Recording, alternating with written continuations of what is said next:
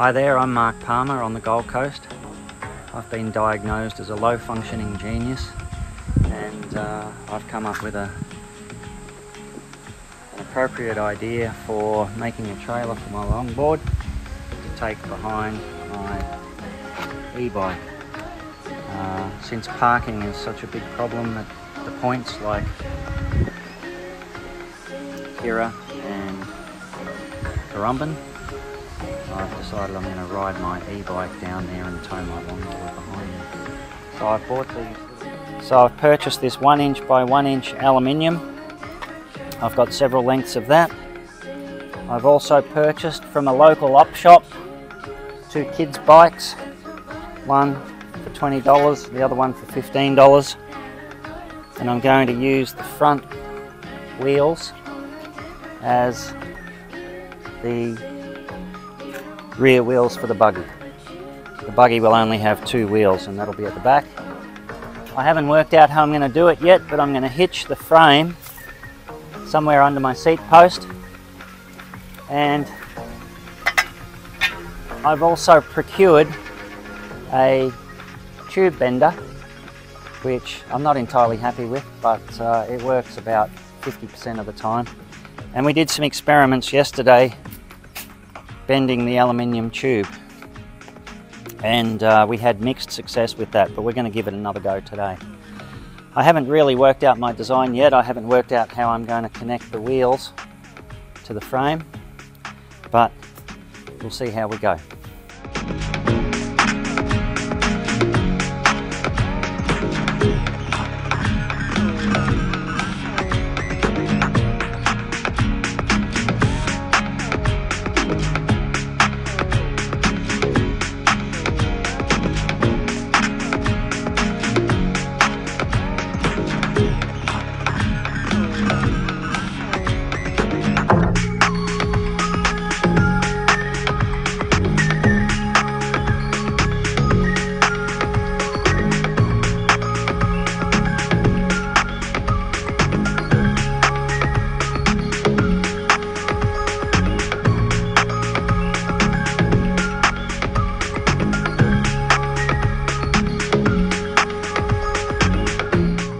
Okay, so this little bike here was actually quite a good quality bike to get for $20 from the op shop. Unfortunately, the other one wasn't anywhere near as good, but it has this nice, good quality gooseneck, which I'm hoping I might be able to fit around the seat post of my other bike to use to hitch the trailer.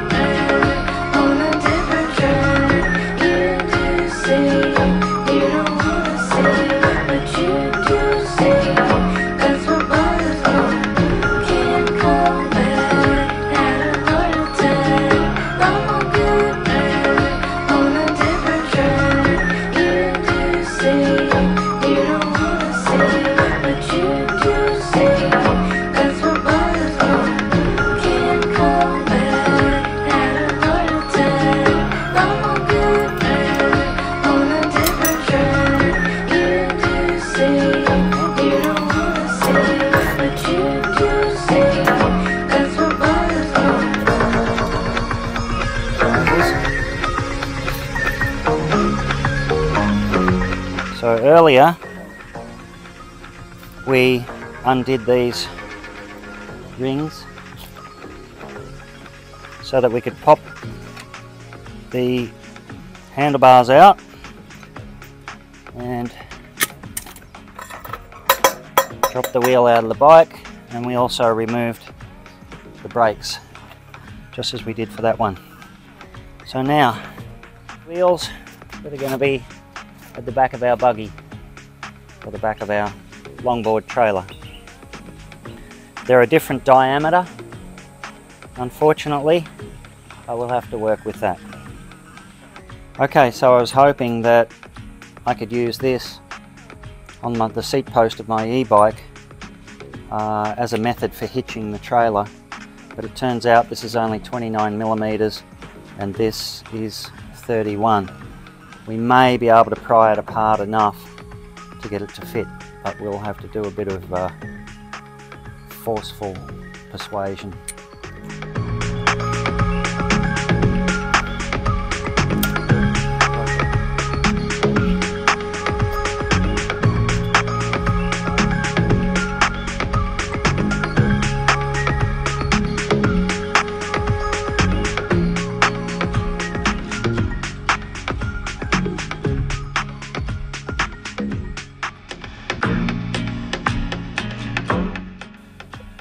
.660 millimeters wide.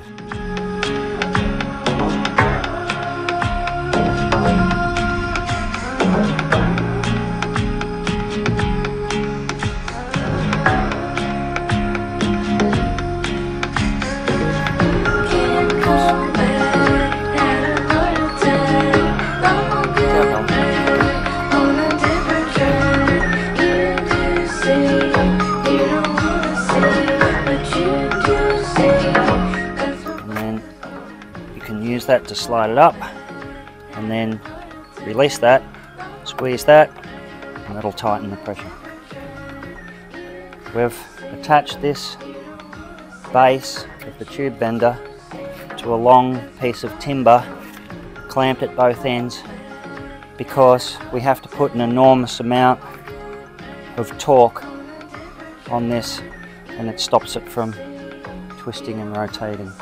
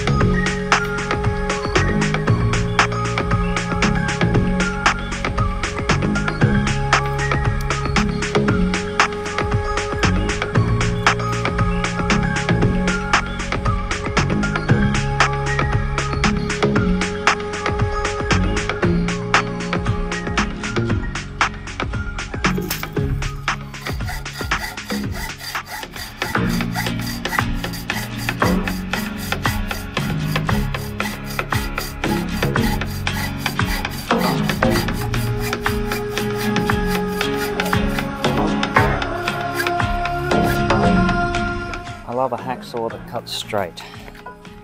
That's a good hacksaw.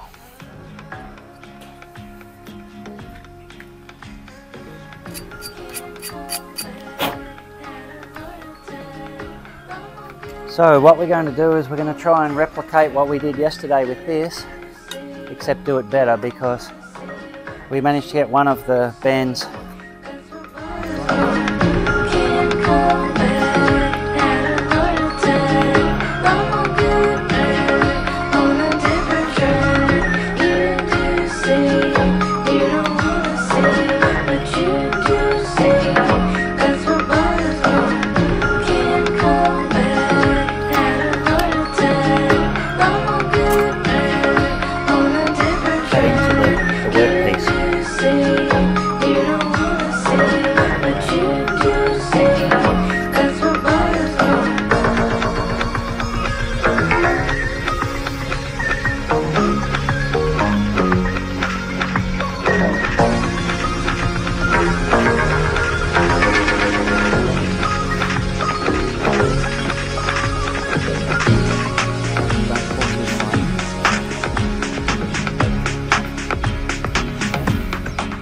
Okay, so we've got a nice 90-degree bend with a 100mm radius, and it's pretty close enough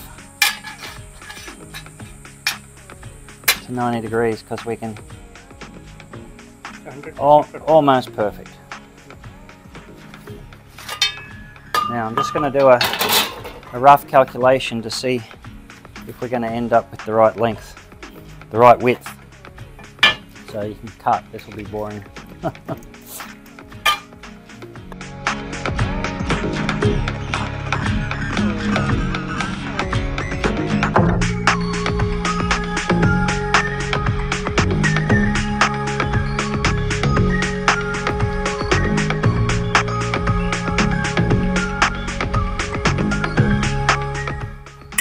Okay, so we've made our two bends, both pretty close to 90 degrees. That one's a little bit in, but we can adjust that.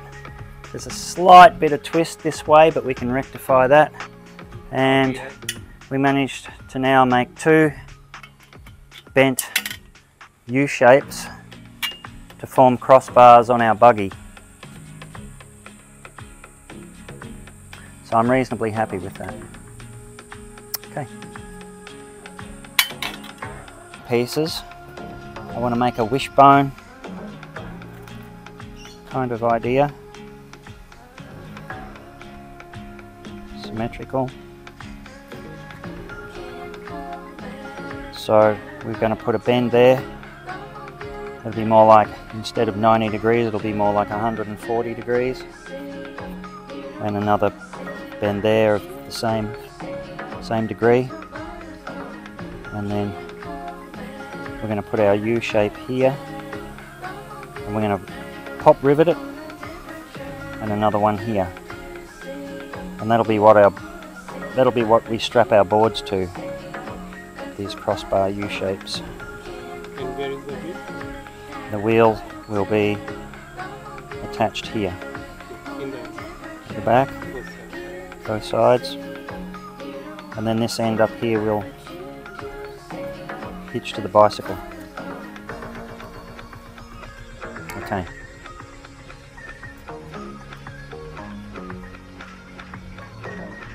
There's the mark there.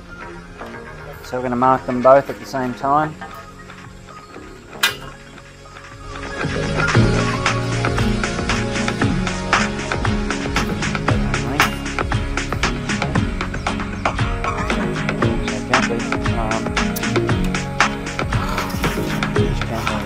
Try not to stretch it.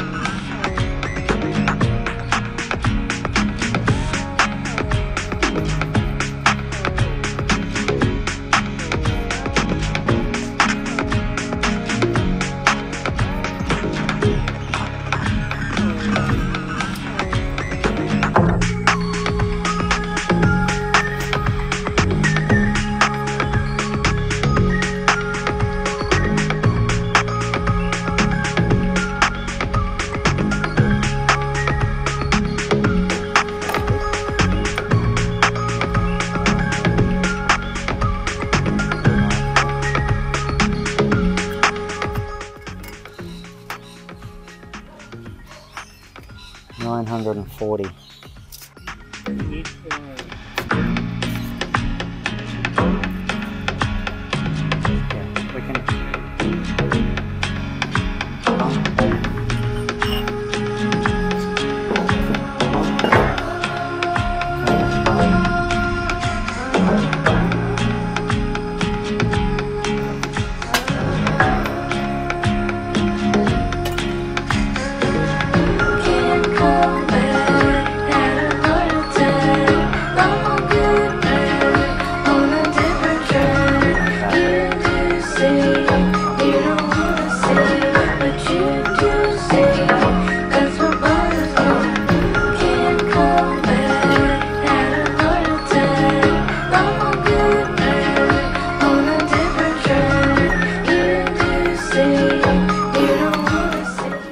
This is a prototype.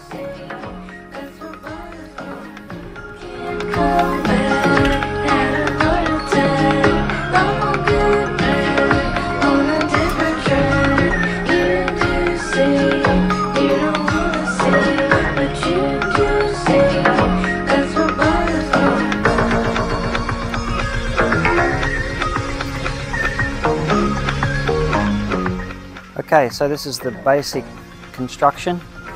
We've just taped it together at all the joints. Ultimately I'm going to use aluminium top rivets, but it's just to see how well it goes together. It's pretty strong, it's pretty light, very light in fact, which is what I wanted, because I'm towing it behind a bicycle after all. Right.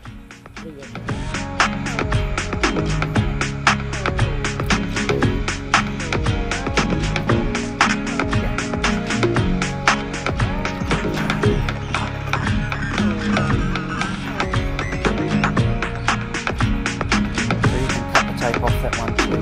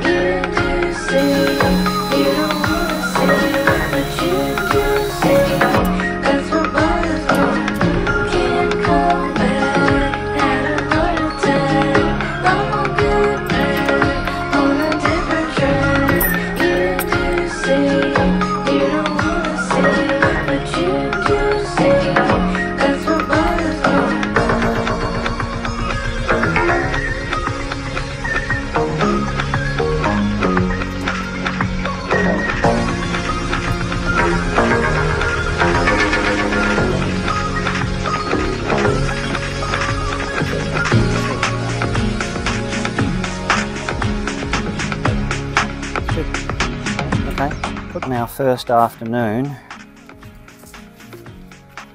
2 wheels at the back, and we've got the basic frame. This is going to be shortened, and we'll probably have another piece in the middle that bends around to clear the wheel and attach to the seat post of the bicycle. Reinforce it with another piece of aluminium, another aluminium rod going right up the middle.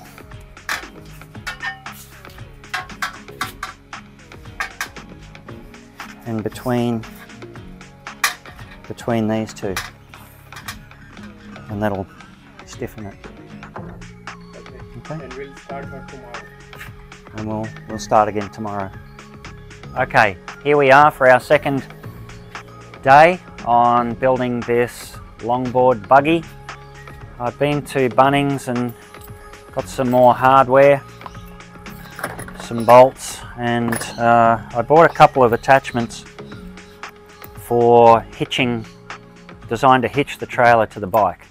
So it doesn't completely solve the problem. It has upward and sideward movement, but it doesn't really accommodate twisting all that well. That could be an issue because the bike will have to lean at various degrees while I'm riding, and I have to be able to do that without the trailer tipping. So it doesn't completely solve our problem, but we'll have to see how it goes. I might be able to find some other gadget to accommodate some twist. I like that better.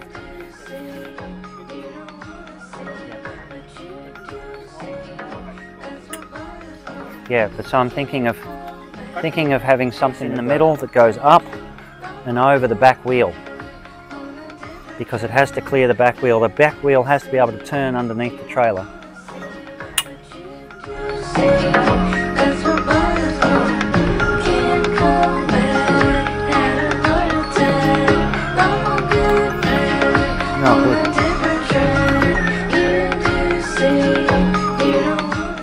Okay, so we're looking at doing a bit of a modification to bring the wheels further forward and the surfboard further back, so that the center of gravity of the surfboard is further back, closer to being over the wheels, so it's easier to lift and maneuver. Now what we're going to have to do is, I'm going to keep running these side rails through here, but right now they're going to rub on the wheels the way they are. So I'm going to put a slight bend in here and then bend it back out, and same on this side, so that they clear the wheels. Then we're going to make another U-shape piece of bent aluminium tubing to come around here, provide strength and support the back of the board. And I think when we do that, it's going to be a much better product.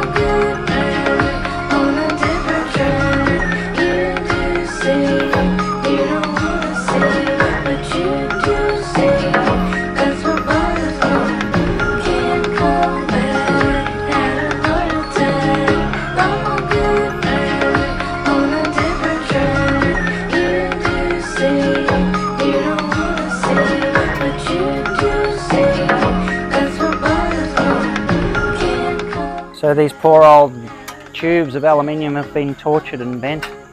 I don't think they'll accept them back now if I change my mind. Put it on the ground, gently.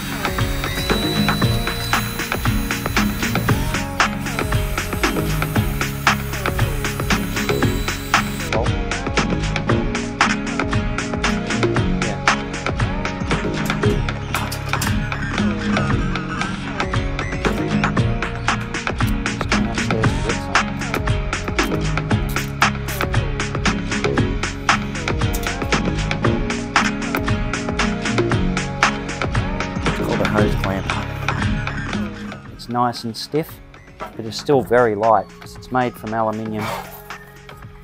Essentially the only part that's not aluminium are the steel forks, but it's really light, which is good because I'll be towing it behind a bicycle, not a well, that's okay. So the only thing left to do is to cut these two rails here and here, put 2 bolts. I bought some bolts today that will fit all the way through there, M6 bolts, 100mm, and then we'll leave this one longer, but we'll put a bend in, 2 bends, one up that way and one round that way, so I can clear the rear wheel of the e-bike, and that'll be complete. And then all we need are some straps to strap the board on. We have to work out actually hitching it to the bike, which I've got some ideas. I think I know how to do that. Okay, start of another day. Even though this particular day is almost over, we found a U-bolt that was almost the right size, but a little too big. So we found a rubber plumbing fitting that could go around the seat post. Very tight fit, but with a little bit of Vaseline did wonders. We were able to slide it on. Now this is a tight fit, which is good. To go around here, somehow we're going to use this to put a hitching mechanism on the back of the seat post so that we can hitch the trailer. We've got a plate there, some washers to pack it out.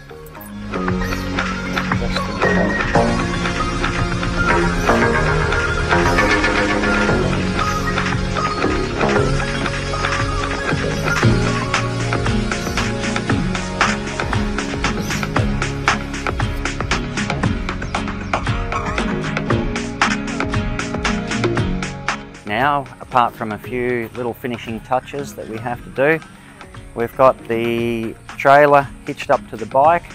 This little detail here probably took half as much time as the whole project took, so it's a little bit like 80% of the time gets taken up by 20% of the job. Anyway, we're about to take it on its maiden voyage, so I'm going to open that gate and take off and give it a test ride. So I've got a few longboards, but this is my biggest one. It's a McTavish Fireball, 9'4", and it's quite wide. It's so wide that I can't really get it under my arm, even out of its cover. But I'm going to strap it on.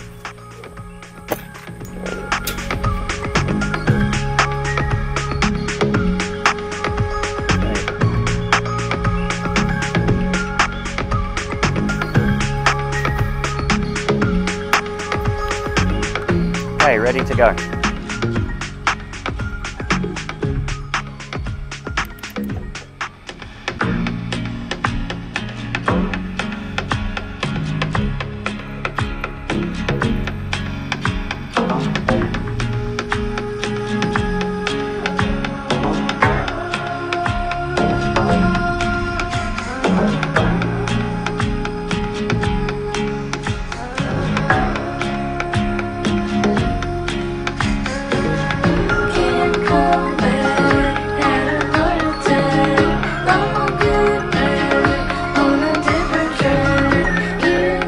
See